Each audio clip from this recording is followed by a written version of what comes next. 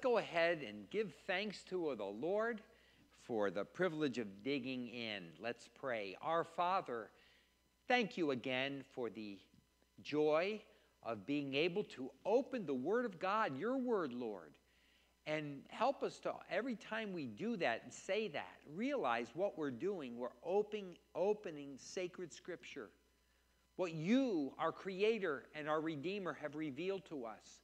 Thank you for this tremendous epistle to the Romans that for centuries has blessed the Church of God and those that love the Lord in rich ways. And I pray that we would understand your mind as revealed through the Apostle Paul and through this letter that we're studying tonight. Bless us tonight, Lord. Help us to be engaged so that we can understand the truth of your word.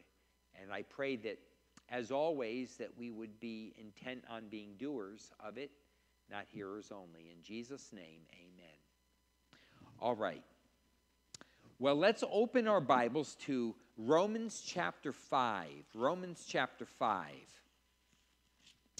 And we're going to try to finish up Romans chapter 5 tonight, and we'll jump into another section. But as always, we go back to the key thought that seems to permeate this letter, and that is the key verse or verses. I am not ashamed of the gospel, because it is the power of God for the salvation of everyone who believes, first for the Jew, then for the Gentile. For in the gospel, a righteousness from God is revealed, a righteousness that is by faith from first to last, just as it is written, the righteous will live by faith. We've spent time in Romans 1 to 3, and now we're in a righteousness from God is provided. And here is the outline of this section, the righteousness of God provided. You'll notice, and I don't have this in your notes because I think I had it there last week. But anyway, we've looked at chapter 3, verses 21 to 31, where Paul teaches three basic truths about justification by faith. Then chapter 4, verses 1 through 25, Paul illustrates justification by faith alone from the Old Testament, mainly Abraham, but also David, the law and the prophets. And then chapter 5, this is, by the way, the first section there, the first half. You'll notice the box. That's Paul illustrates justification by faith from the Old Testament. 1, 2, 3, and 4 there we've already dealt with, so I didn't fill it in. So you have it in your other notes. We're in chapter 5, verses 1 through 11. Paul explains the experiential results that justified people enjoy. Okay?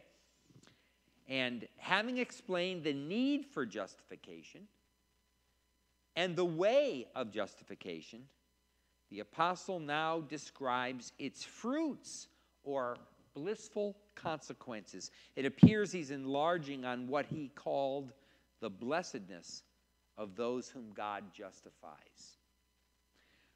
The first one we looked at last week, we have peace with God. I'm not going to elaborate on that tonight because we've already dealt with that. We have peace with God, and as a result, we can have peace with others.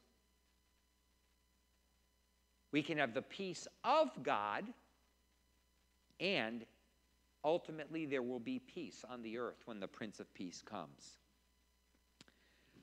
Number 2, another blessing, blissful consequence is we rejoice in our future. We rejoice in the hope of the glory of God. And then thirdly, we didn't get through all of this, and this is where we're at. We rejoice in our sufferings. We rejoice in our sufferings. We first of all began with a definition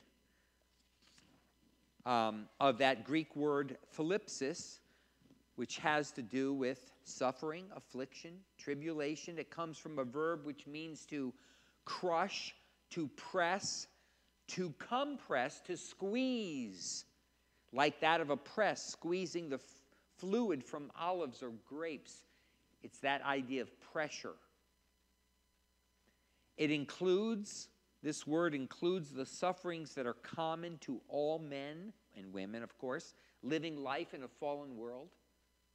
I mean, ill health, aging, poverty, loss of loved ones and friends, death that we will experience, trials and tribulations, losing jobs, just hard. We experience the sufferings that are common to everyone living in this fallen world. But there's also a second thing, and that is the sufferings unique to Christians. Unique to Christians. Christians are not exempt from tribulation. Justification doesn't protect us from that. In fact, Christians are especially subject to it. And their tribulation consists largely in persecution and the opposition their testimony meets in this unfriendly world. Okay? Jesus said, in this world you will have trouble. He said if they hated me, and they did, they'll hate you because you're associated with me. Paul told the new believers in Lystra, Iconium, and Antioch, we must go through many hardships to enter the kingdom of heaven. Paul wrote to Timothy, everyone who wants to live a godly life in Christ will be persecuted.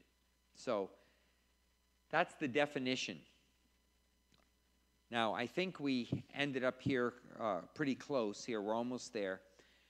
Question, what attitude should Christians adapt to these sufferings? Far from enduring them with stoic fortitude, we are to rejoice in them. That's what he says. We rejoice in our sufferings, to exalt, to glory, to boast. This is not being masochistic. Masochism is the sickness of finding pleasure in pain. That's not what we're talking about here. But in our trials, there's a recognition that there is divine rationale and purpose behind it. Okay, so that's why this is important. There's divine rationale and purpose.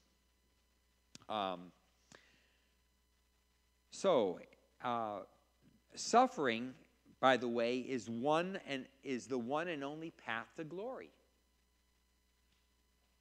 So what do you mean by that? Well, it was so for Jesus.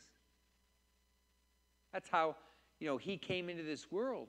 But his life, especially his public ministry, was one of rejection, conflict, and ultimately suffering that led to the cross. So his path to glory was hardship, was suffering from his enemies. Even though he was a righteous, godly, sinless person, the God-man.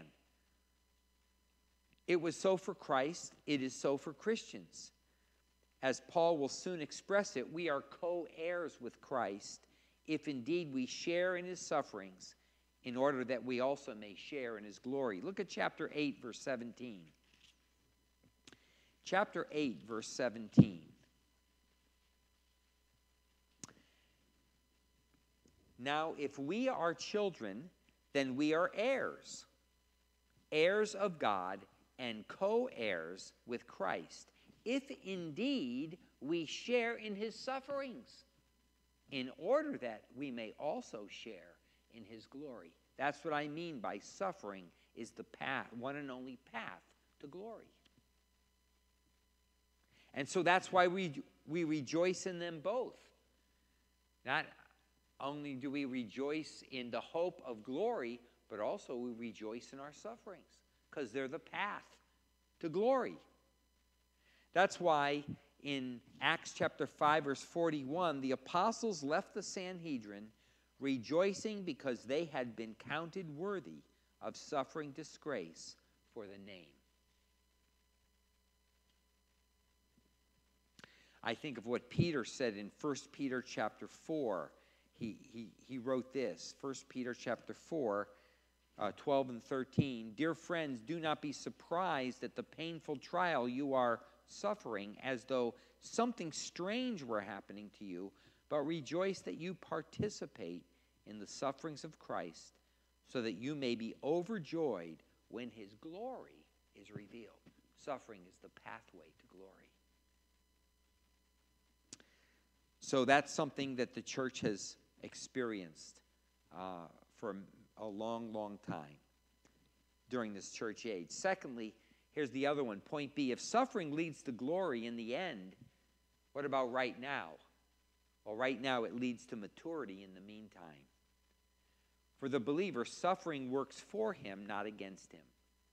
And that's what Paul meant when he said in Romans chapter 5, the passage we're looking at, he says, we rejoice in our sufferings because we know that suffering produces perseverance, perseverance, character, and character, hope. So there's a sanctification, maturing, growing into Christ-likeness, into trust and dependence that comes through that in our lives. So that's something we need to keep in mind. So let me give some principles here as we start to wrap this up, okay? This one point. Principles. Every trial we face is allowed by God for our ultimate good. Every trial we face, point A, is allowed by God for our ultimate good. That's what Romans 8:28 says. We know that in all things God works for the good of those that love him.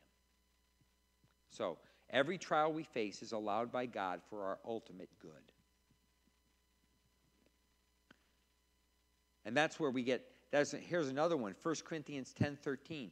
No temptation, that is no trial, no testing, has seized you, overtaken you, except what is common to man. And God is faithful. He will not let you be tested, tried, beyond what you can bear. But when you are tested, tried, he will also provide a way out so that you can stand up under it. So every trial we face is allowed by God for our ultimate good. Secondly, trials do not need to steal our joy. Trials need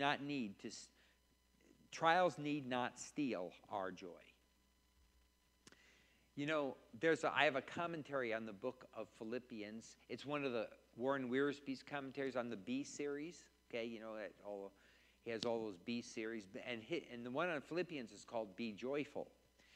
And his opening chapter, his introduction to the book of Philippians, he talks about the joy stealers. And he outlines the 4 chapters of Philippians by saying, what are the thieves that rob you of your joy? What are the thieves that rob us of our joy? The joy stealers. Chapter 1, circumstances.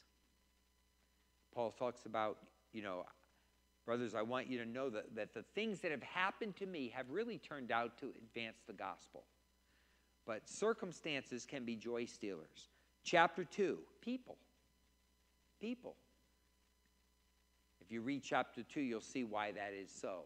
There were some issues there in Philippians. Chapter 3, things. And then chapter 4, worry. Those are the joy stealers, thieves that rob us of our joy. But trials do not need not steal our joy.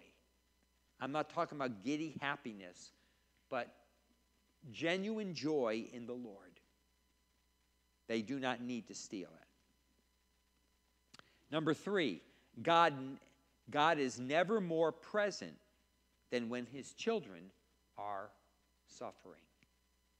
God is never more present than when his children are suffering. And yet sometimes we think he's not present. He's left us, right? But he has not. God is never more present than when his children, whom he bought, whom he loves, who are in his family, are going through suffering. If you believe that God exists to make you comfortable, I'm talking about me too. If we believe that God exists to make us comfortable, then you will find him very absent in your discomfort. If we believe that God exists to make our life run smoothly, then you will find God very absent when your life hits a rocky path. If you believe that God exists to make you happy, then you will find God absent when your heart is broken and tears are flowing. If you believe, or if we believe that God exists to make us holy, then in the midst of the trial, you will feel his arms around you. And here's number 1, 2, and 3, and 4. Look, the Lord, he is an experienced sufferer fellowshipping with us. God is never more present than when his children are suffering. He is an experienced sufferer fellowshipping with us. As Peter wrote to Christians who are undergoing persecution, hardship, he says, if you are insulted for the name of Jesus, if you are insulted because you bear that name, he says, rejoice, because the Spirit of glory and of God rests on you. Think about that. The Spirit of glory and of God rests on you.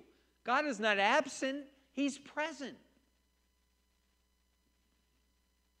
He's an experienced sufferer, fellowshipping with us.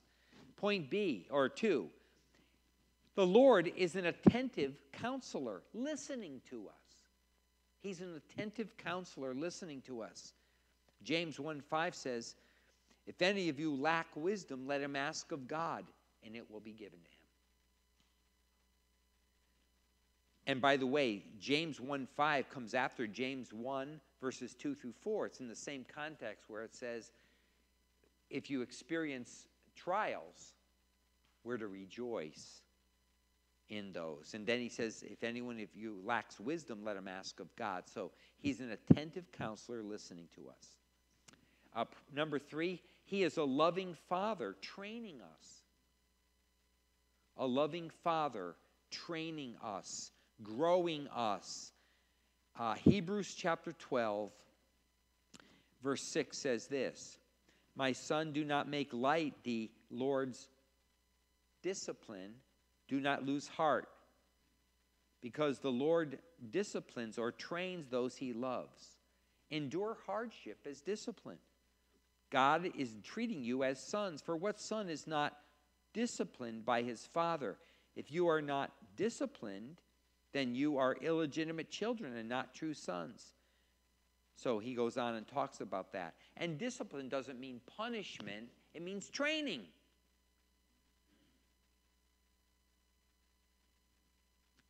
So he's a loving father training us. And lastly, he is a faithful friend sustaining us. He is a faithful friend sustaining us. And 2 Corinthians 12, my grace is sufficient for you. My strength is made perfect in your weakness. So just some principles to take from that third blessing. We have peace with God. We rejoice in our future. And we rejoice in our sufferings. We spent some time on that. Here's a fourth one. Number 4, we are eternally secure in Christ. He says in verse 5, and hope, this hope that we have, the hope of the glory of God, and hope does not disappoint us. The New Living Translation says it this way, and this hope will not disappoint us. In other words, the hope of the glory of God, we will come, we will not be disappointed. In other words, we're secure eternally. It will not disappoint.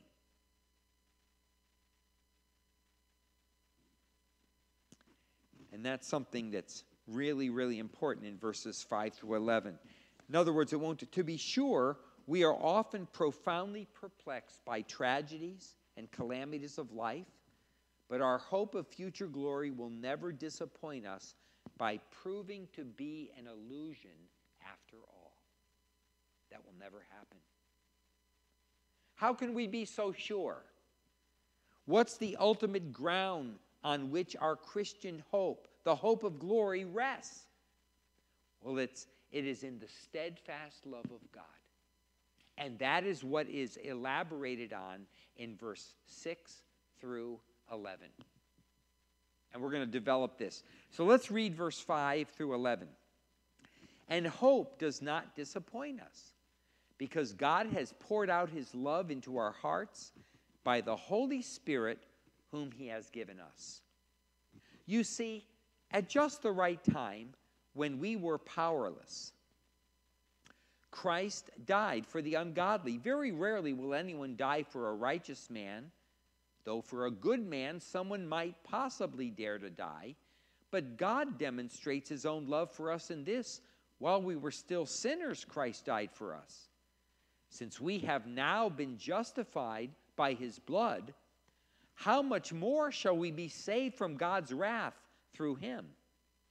For if when we were God's enemies we were reconciled to him through the death of his Son, how much more, having been reconciled, shall we be saved through his life? Not only is this so, but we also rejoice in God through our Lord Jesus Christ, through whom we have now received reconciliation. So those verses, 5 through 11, are all about the security we have. Our hope will not disappoint us. And the basis for that security, on which it rests, is the steadfast love of God. The reason our hope will never let us down is that God will never let us down. His love will never give us up.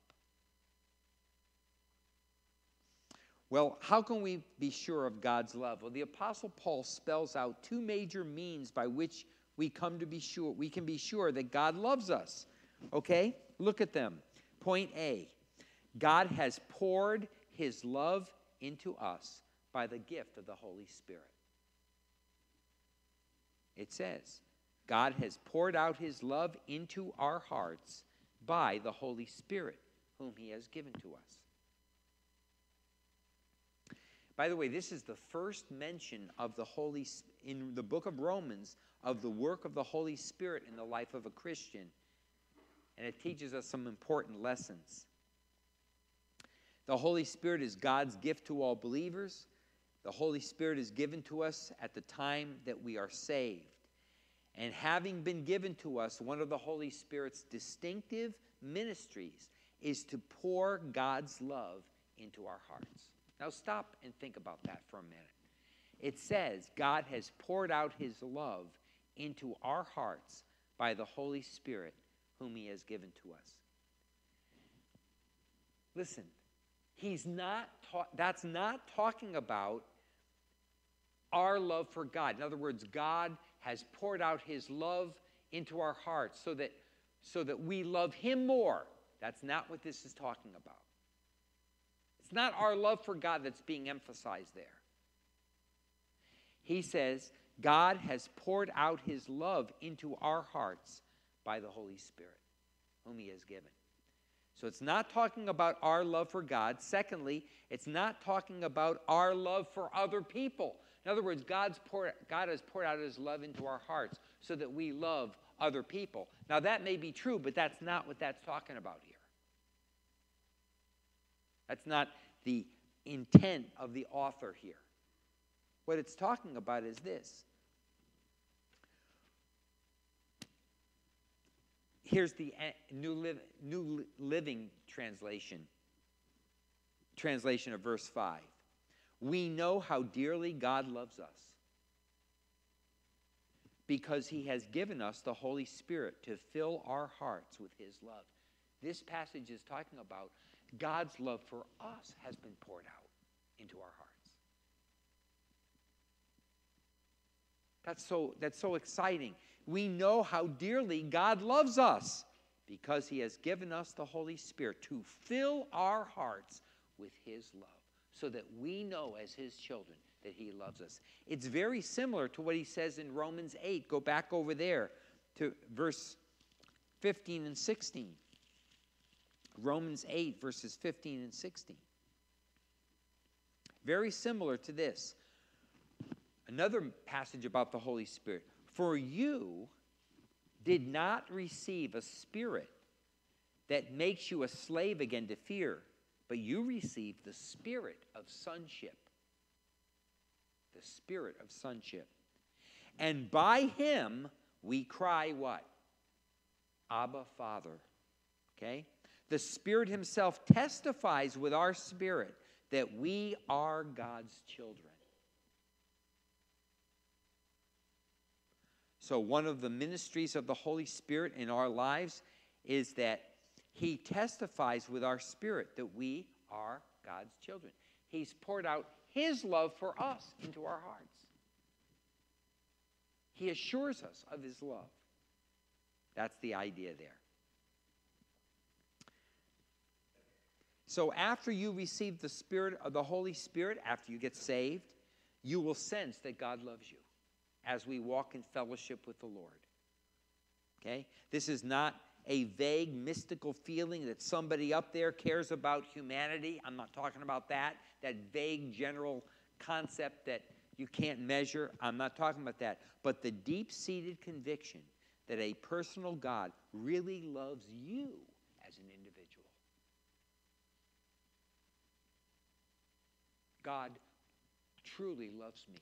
His Spirit pours out his love into our hearts and testifies that we are the children of God. So that's one of the ways we know that our hope of future glory will never be disappointed. It will happen. First, because God has poured out his love into our hearts. And then secondly,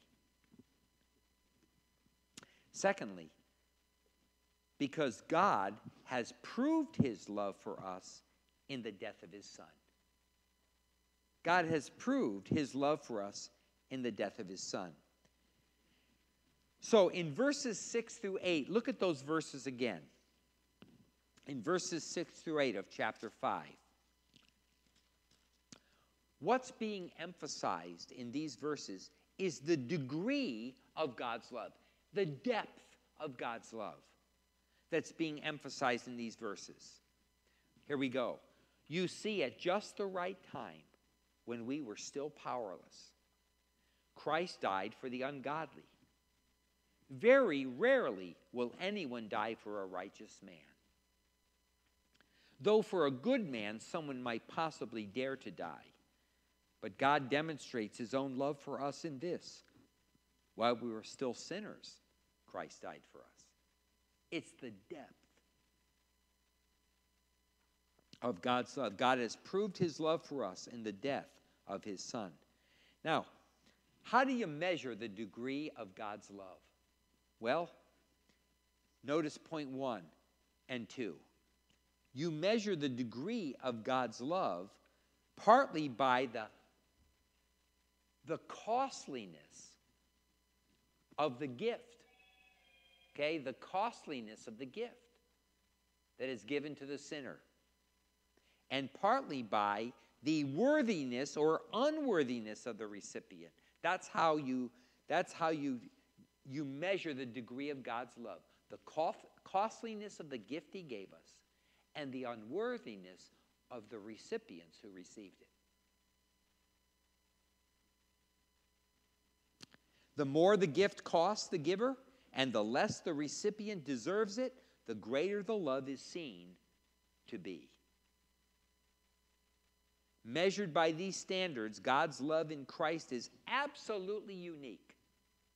For in sending his Son, to die for sinners, he was giving everything. His only begotten Son, his only unique Son, to those who deserve nothing from him except judgment. The costliness of the gift, his Son, and the unworthiness of the recipient.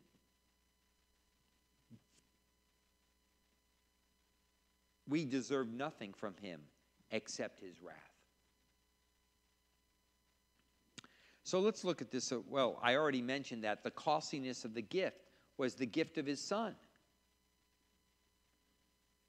You know, in the Old Testament, God sent prophets to speak, He also sometimes sent angels, but now he sent his only Son, and in giving his Son, he was giving himself. In addition, he gave his Son to die for us. Though the sins were ours, the death was his. Substitution. That means he died as a sin offering, bearing in our place the penalty our sins deserved. Salvation is free, but it's certainly not cheap. By the way, Hebrews 10 makes a big deal of that God is not going to allow us or allow people to trample on, to tread upon the blood of his Son. There's another way we measure the degree of God's love, and that's by the unworthiness of the recipients. Look at this passage. We for whom God made this costly sacrifice are portrayed by 4 descriptive terms. How are we portrayed in verse 6, 7, and 8? Well, first of all, we're called what? Sinners.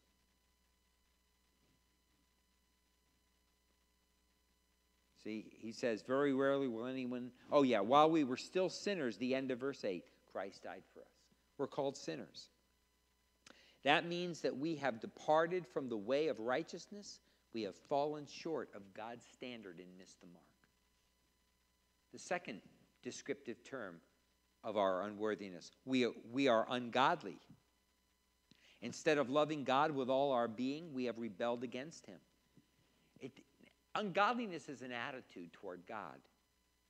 It describes a lack of reverence for, devotion to, and worship of the true God. A failure that inevitably leads to some form of false worship.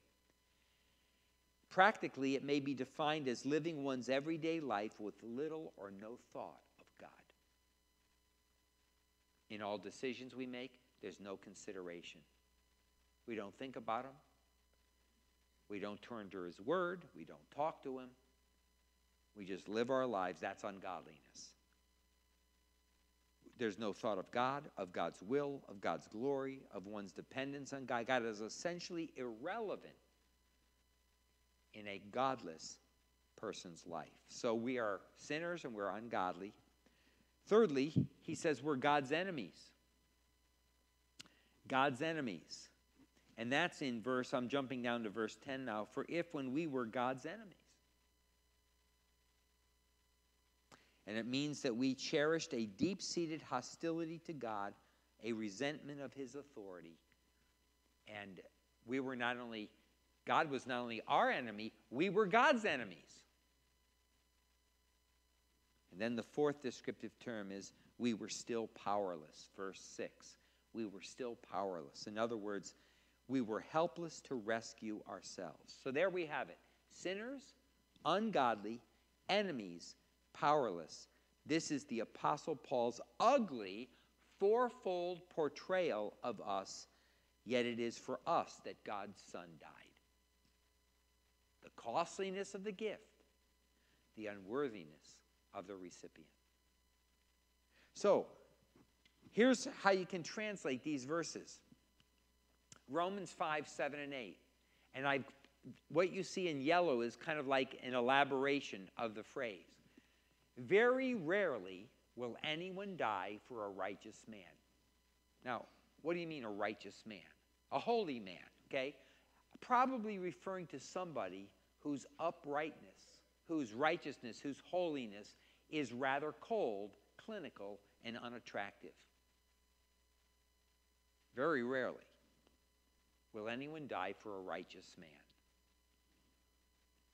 Though for a good man, whose goodness is warm, generous, and appealing, though for a good man someone might possibly dare to die, but God, notice the stark contrast is underlined, but God demonstrates, proves his own love for us, a love distinct from every other love, a love uniquely God's own. He demonstrates his love for us in this: while we were still sinners, neither good nor righteous, but ungodly, enemies, hostile, and powerless, while we were still sinners, Christ died for us.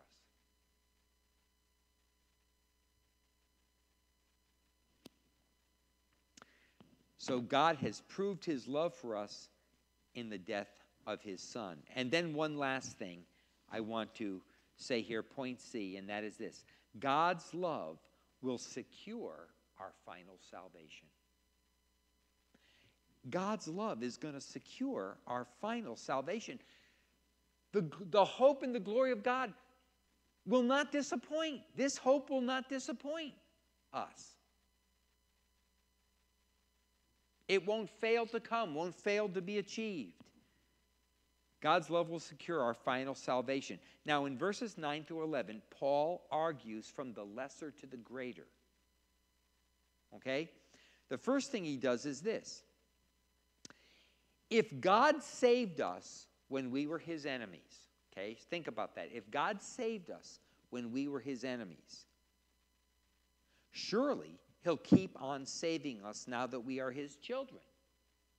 Does that make sense? He argues from the lesser to the greater. If God saved us when we were his enemies, surely he'll keep on saving us now that we're his children. Hope will not disappoint us. That's what he says. Verse 9, since we have now been justified by his blood, he saved us, how much more shall we be saved from God's wrath through him?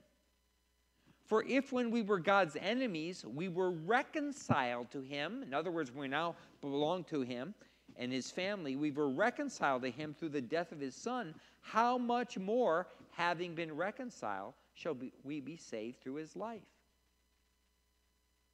So, if God saved us when we were his enemies, surely he'll keep on saving us now that we are his children. There is a wrath to come, but no true believer will ever experience it. Paul further argued that Christ's death, from Christ's death to his life, he says, if Christ's death accomplished so much for us, if his death did that, how much more will he do for us now that he is alive and intercedes for us in heaven? Because he lives, we are eternally saved and secure. I love those things. That argument from the lesser to the greater. Well, let me just share with you some, I call them some practical applications about all these things. So these are the blessings of justification by faith, and that's been the emphasis in chapter 5, verses 1 through 11. Some practical applications, and that is this. Look, the reality is we are all living between right now. We are all living between what has been called the already and the not yet. Okay? Okay.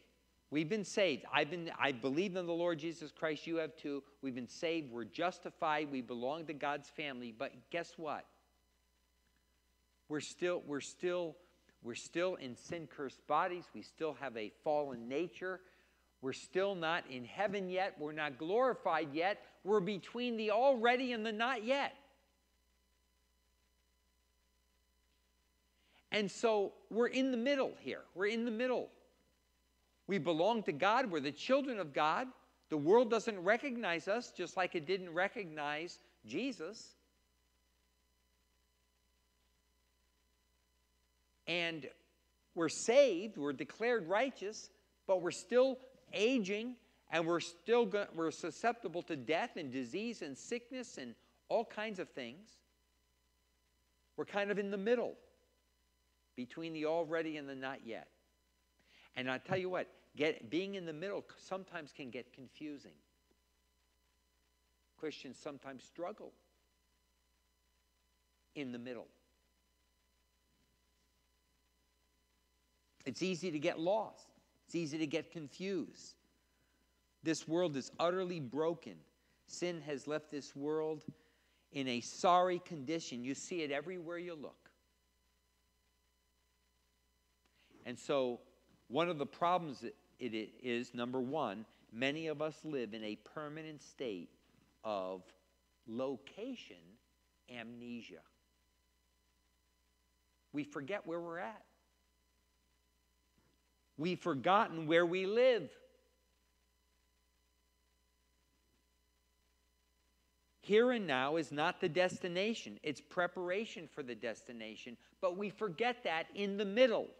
It gets confusing. We can get lost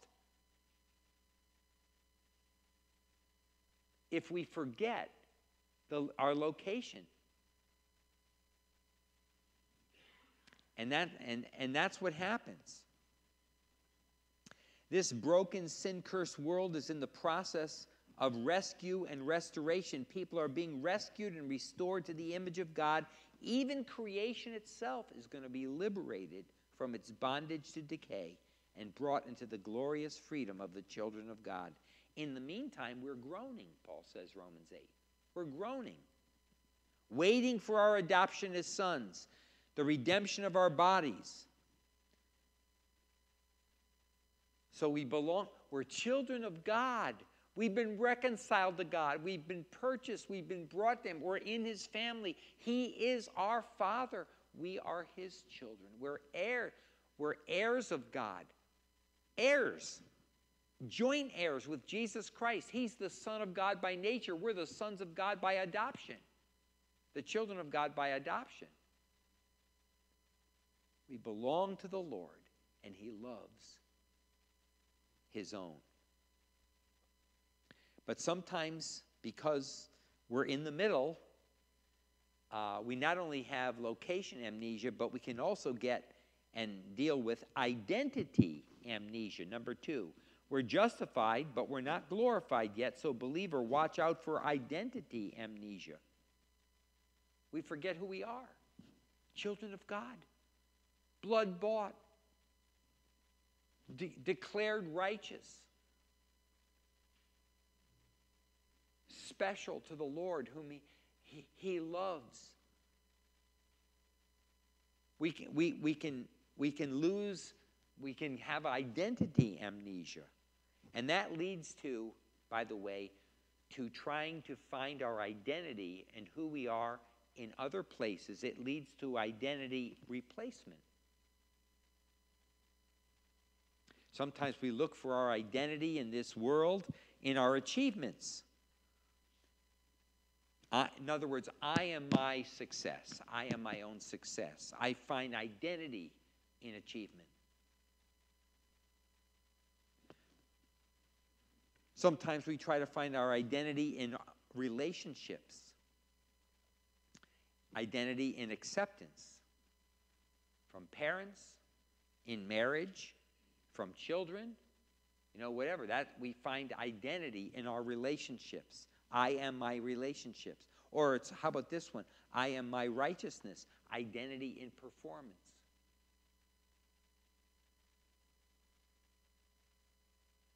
Or I am my possessions. Identity in possessions, in physical things. Yeah, I am my job. I am my cars. I am my looks. Well, not you, Dave, but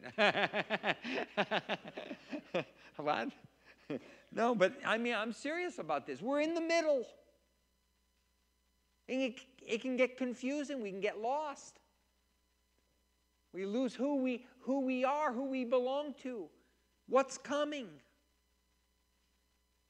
Amnesia. Location amnesia. Identity amnesia. Identity replacement.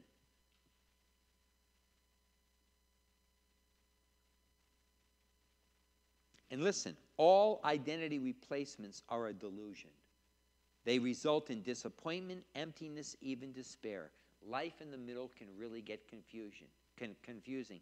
And when we're not remembering who we are, if we're not remembering where we are, we can really get messed up and confused and lost, even as believers. There's a lot of people in that situation. So we need to be careful, okay? Some practical applications of We're secure in Christ. We have all these wonderful blessings. All right. Now we're going to come here on the last page, page number 3, to this fourth section right here. Let me go back. Let's see. There it is. A righteousness from God provided, okay? What has God done about the world's problem? We saw what the problem was in the first 3 chapters. And we've been looking at these 4 parts, but the last part, Romans 5, 12 through 21, the Apostle Paul summarized his argument to the point. In other words, from chapter 1:18 to chapter 5, verse 11, these 2 major sections, he summarizes his argument to this point. What's wrong with the world, sin, what has God done about the world's problem, salvation or a Savior. Now he's going to sum it up. Look at my note there. In this passage, Paul explores the contrast between 2 Adams. The first man, Adam of Genesis chapters 1 to 3, and the last Adam, Jesus Christ. And by the way, he's called that in 1 Corinthians 15:45. 2 Adams. Adam of Genesis chapters 1 through 3, and the last Adam, the Lord Jesus Christ. Adam introduced sin and death into the world when he fell. Christ, the last Adam, brought righteousness and life. Adam, by his sin, brought universal ruin on humanity.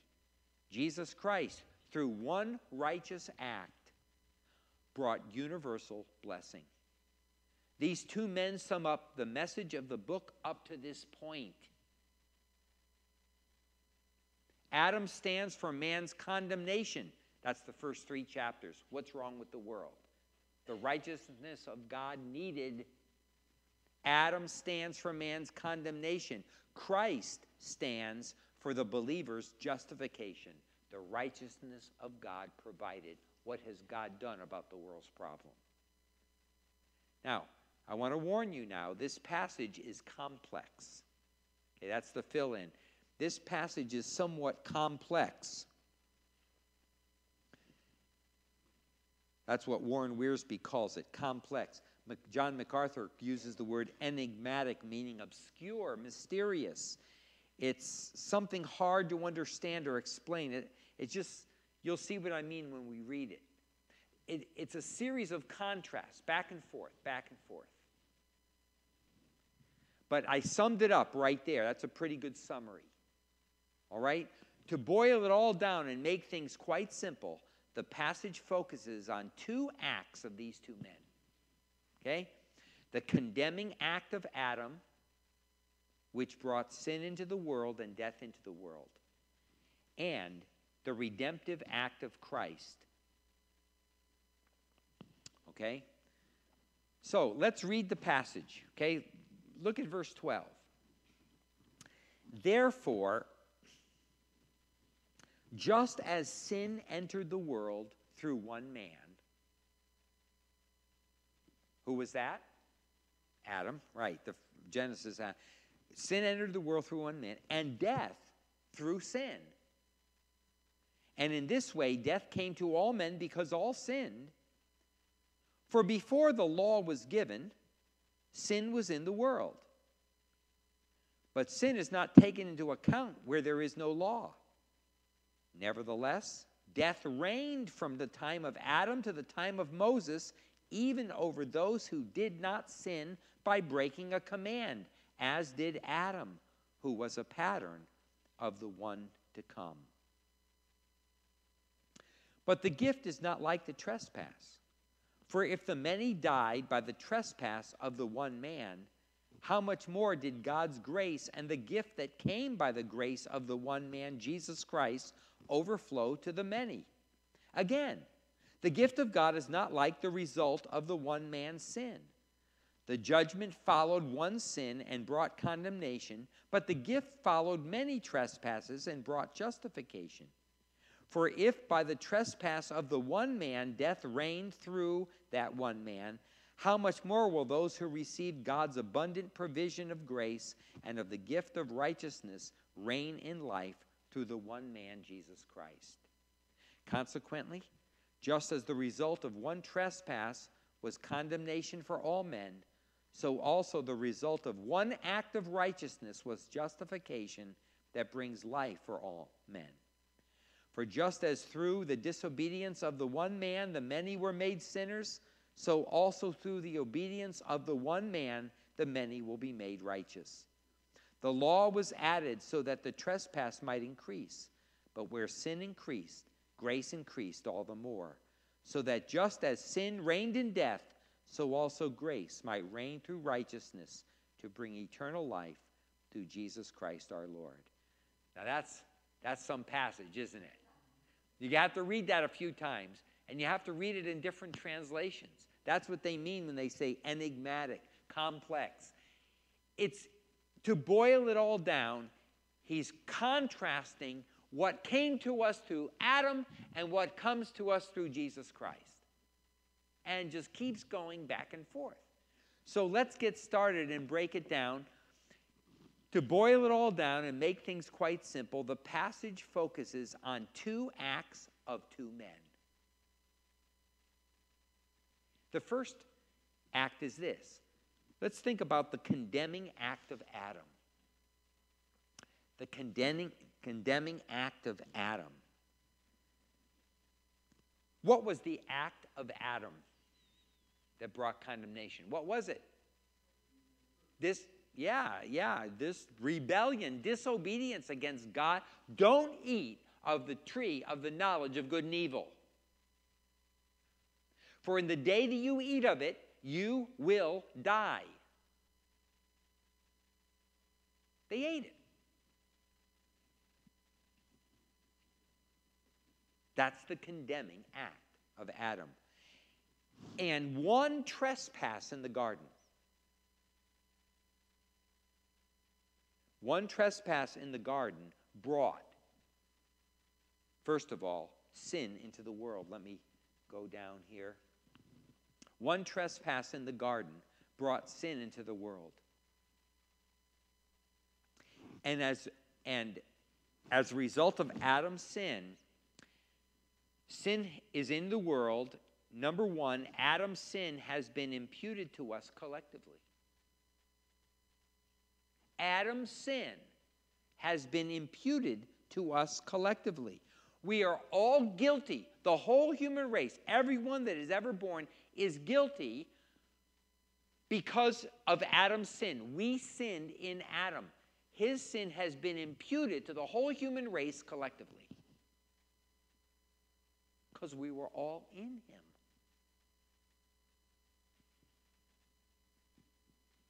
And not only that, but number two, Adam's sinful nature has been passed on to us individually. That's the fill-in. Adam's sin has been imputed to us collectively, and Adam's sinful nature has been passed on to us individually. We inherit it I don't know what I did. We inherit it from our parents. Okay? So, we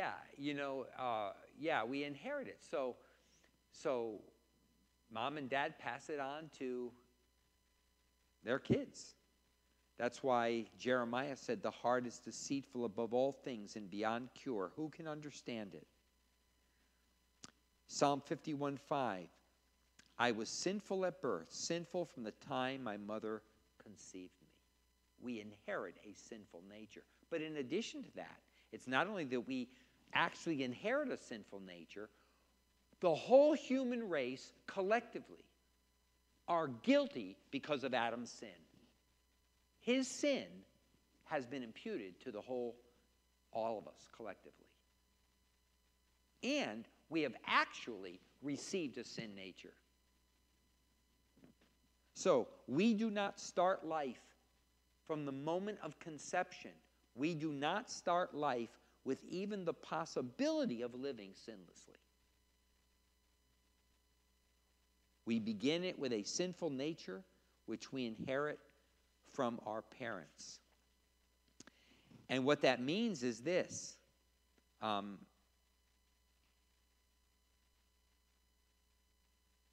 The Bible teaches that children are not good by nature. They are not a blank slate. They're not born a blank slate. They're not born innocent. They're not a blank slate upon which we can write our values. They are not inherently innocent, nor are they genetically predisposed to be good. They're not genetically predisposed to be good. And they're not a blank slate and inherently innocent. In fact, the Bible teaches that they are genetically predisposed to be bad, because every child is born with original sin and a rebellious nature. That's what Psalm 51 means when it says, I was brought forth in iniquity, and in sin did my mother conceive me. Charles Spurgeon said this, beware of no man more than yourself. We carry our worst enemies within us. Beware of no man more than yourself. We carry our worst enemies within us. That's what Psalm 51 meant when it says, I was brought forth in iniquity, and in sin my mother conceived me. So that's really serious, folks. And that's chapters 1 through 3. Remember, he's summing this up. So, you know, what's interesting about all this is the heart is deceitful above all things and beyond cure. Who can fathom it? Who can understand it? Who can explain it? The heart, the inner person, our nature, who we are. You know, we don't talk much about the heart in modern Western culture. The heart, the inner man, as the Bible describes it, isn't given serious attention. It's been replaced by determinism. And there are two kinds of determinism that most people accept. There's the environmental or experiential determinism, which means it says that you are the product of your environment, or that you are what your experience has made you. That's determinism. Yeah, it's really big. You're the product of your environment. Change your environment, you'll be the good person that you truly, really are. And experiential determinism. Another one, Yeah, and the answer is we need another program, throw more tax money in education, just keep taxing. $6,000, $7,000 per student per year.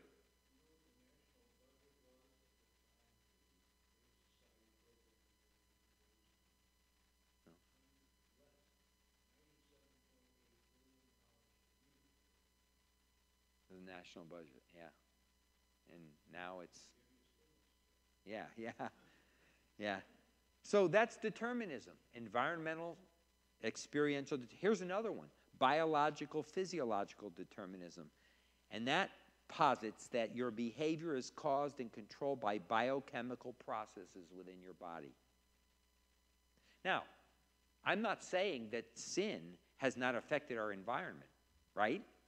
I'm not saying that sin hasn't affected our experiences and the horrible things people live through and in their growing up in families. And I'm not saying that the curse of sin hasn't affected our biology and our chemistry.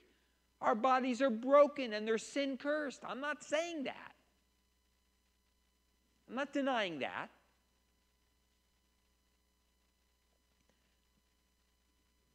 It's true, our environment influences us, as does the operation of our body, but neither has the power to bypass the heart. The heart is deceitful. That's where the real problem is. That's why the proverb says, above all else, guard your heart, for it is the wellspring of life. Guard your heart. Because all kinds of things are going to come your way. Environment, experience, what happens with our bodies. Guard your heart, because that's what determines how you're going to respond to those things.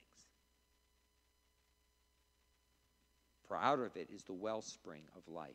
So, and then we're going to have to stop there. It's 8 o'clock, and I know that's kind of abrupt, but that's where we're going to have to stop. And we'll pick it up there and finish this out, this passage in Romans chapter 5. All right, heavy stuff, but this is in this last section where he summarizes all from chapter 1, verse 18, right up through chapter 5, verse 11, is now being summarized. So let's pray. Our Father, thank you so much that we can be able to understand the Scriptures. Thank you for these awesome thoughts and truths about the realities of life in a fallen world. But most of all, thank you that you have provided. God so loved the world that he gave his only begotten Son, that whoever believes in him will not perish, but will have everlasting life. Thank you, Lord, for that special gift. It's so awesome. It's so amazing. And to think that we receive it by faith, by trust. And we're thankful that I trust all here tonight know you as personal Savior and Lord. In Jesus' name I pray.